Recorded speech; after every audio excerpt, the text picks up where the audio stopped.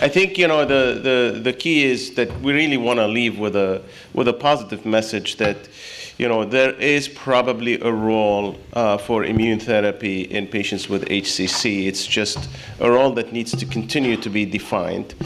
And as we understand more and more the biology and the immunology of this disease, I think we see that there are ways to enhance the activity of these PD-1 inhibitors, but also, understand a little bit more what biomarkers may be driving response. So there's the tumor-specific enhancing tumor-associated antigen exposure. We've heard about radiation and other local regional therapies, perhaps.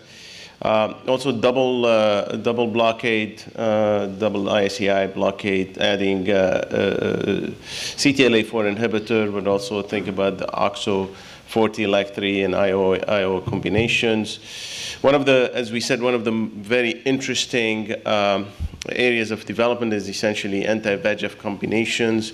We're going to hopefully hear soon about bevacizumab and atezolizumab, but there are a number of others, lenvatinib and others as well, and also migrate to the tumor. I want to present a quick case of a patient. Actually, this is a real patient case. 58-year-old female with history of hepatitis C, who essentially got eventually diagnosed with a large tumor in the right lobe of the liver.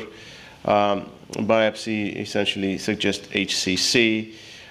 She had Child's Pugh-A, BCLC stage B. Her AFP at diagnosis was 251.3. Actually, she went on a study with tremelimumab and durvalumab as first line. So this is on a clinical trial with excellent tolerability. Actually, she did pretty well.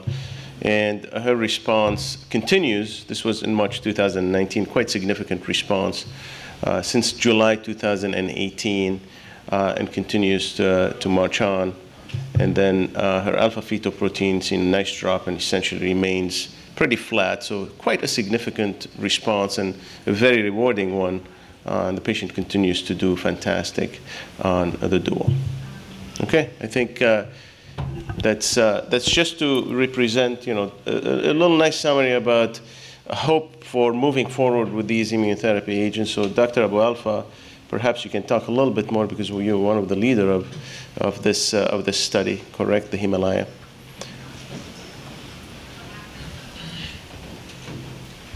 Well, nicely done, Tony. And if anything, I agree with you that very important that it just happened that we are a little bit in still dynamic phase at the moment. So we should not really come to or jump to final conclusions. I don't use this or I don't use that. Interestingly, just to give a little perspective for the discussion that many of us were involved in, if 2 years ago or even 3 years ago, I would say that what if the Nivo versus sorafenib will be negative, it was like, it's like a blasphemy. Like people look at you like as if you said something that you should never say. And if anything, it really gives the perspective. I think the bottom line is at the moment, the question is, it's not anymore if they work or they don't. They definitely do. And I think Axel already said that as well. It's a matter of like how to kind of place them and where do they state in regard to the therapy. And in addition to that, will they, however, be able to overcome the survival benefit by maybe a combination, as you just referred to, for example, the Himalaya, or even a TKI plus a checkpoint inhibitor? So I think there's a lot of work to do, and I would say that I would envision a few years down the road, we're going to look back at a day like today and say, what were we thinking at that time? Because clearly this is still in action. Yeah. I mean, I think we got so used to sorafenib being around that we didn't appreciate that it's really an active drug. It is an active drug in first-line HCC. It beats sunitinib, and I still don't understand exactly why sorafenib works and sunitinib doesn't work. Second point, Ghassan, do you have any idea about whether the CTLA-4 plus PD-1 combination induces higher response rates in the data that we've seen so far? Because we're really looking at is the durability of the response, but in order to have durability of response, you have to have a response in the first place. Yeah, I probably will defer on that second question because, as you know, I chair the Himalaya, and probably I'll defer on that for now. But in regard to your first point, I totally agree. Like, how come sorafenib did make it and others did not, even though they were like very potent and angiogenic, among which Bev, including the first studies. Interestingly, it appears to be that you want an anti-angiogenic component, but you don't want to be a very tough anti-angiogenic component. It's really like, the kind of right dosing of the different targets that really probably made sorafenib, and the multi-targeted made sorafenib kind of, pass that frame. Interestingly, however, a very important perspective, and I think Tony brought it up before, sorafenib had a luxury that nowadays doesn't exist.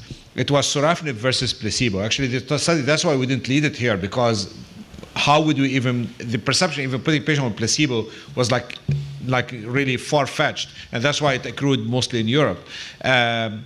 Interesting nowadays, with the complexity of all what we have on board, what are we comparing to what? And that's really where, again, back to Howard's question, is like, what's the novelty of how to do clinical trials nowadays? The fact that, patients will be exposed to multiple drugs and different approaches before even they get to the clinical trial per se. So the perception, especially in HCC, of placebo is like almost inexistent now. Yeah, but still, sorafenib was compared to sunitinib, and sunitinib really behaved almost like placebo, That's where the first answer toxic placebo. And I think we really didn't really, and there was a difference between Hep C versus Hep B related patients. So there's still so much to learn from even the older trials, Absolutely, I totally agree. And I like the last point you bring up. This is something that we are heavily interested in. At the moment, believe it or not, we're working with 46 countries collecting tissue for HCC and analyzing based on ethnicity and etiology any differences in regard, as you mentioned, for example, Hep B, Hep C. And interestingly enough, we published that a little bit later last year in CCR. It appears to be that what we thought it might be difference in regard to Hep C, HCC is different from Hep B, HCC. We're not necessarily 100% sure about that. So this is something yet to delineate further. Okay. Noam, last question, last comment. Sorry, yesterday I was asked about cost. So I'm going to turn the tables. What's the cost difference between the TKIs and the IOs, and does that affect your treatment decision at all for It's all patients? very cheap, Yeah, good question. It's an excellent question. I think it has to be put in perspective with a lot of things. Cost of drug alone is certainly a consideration, but it's not the only consideration. I think it's very misguiding oftentimes. When these op-eds in New York Times and others just focus on the drug cost, whereby actually it's more than drug cost. In fact, we did previously an analysis looking at FOLFIRINOX versus, which is all generic drugs, versus gem, nab-paclitaxel every other week, which is the modification we use the most. And actually, gem, nab-paclitaxel, which has a very expensive drug in the midst, ended up being cheaper overall than FOLFIRINOX. So, this is a complex discussion, but there's certainly, the IOs are quite expensive, but for some patients they do a great job. So again, how do you put it in perspective with response, toxicity, hospitalizations, intravenous administration, and all the other things that need to be. So it's a very complex issue. So one point, I think we're also collecting ideas for next year's great debates, and I do believe at some point we need to have a cost talk, about and cost from different perspectives: society, patients, insurers, and the cost of that. Because cost is really in the eye of the beholder. Mm-hmm. The way things are being calculated in the UK is more for a cost for a society. That's why, for instance, capecitabine is preferred as the fluoropyrimidine that they like to see, whereas here we look for more cost per patient, where oral agents might have a problem. So I think we need to have a cost discussion, cost debate, probably an overview talk. So we'll take that into account.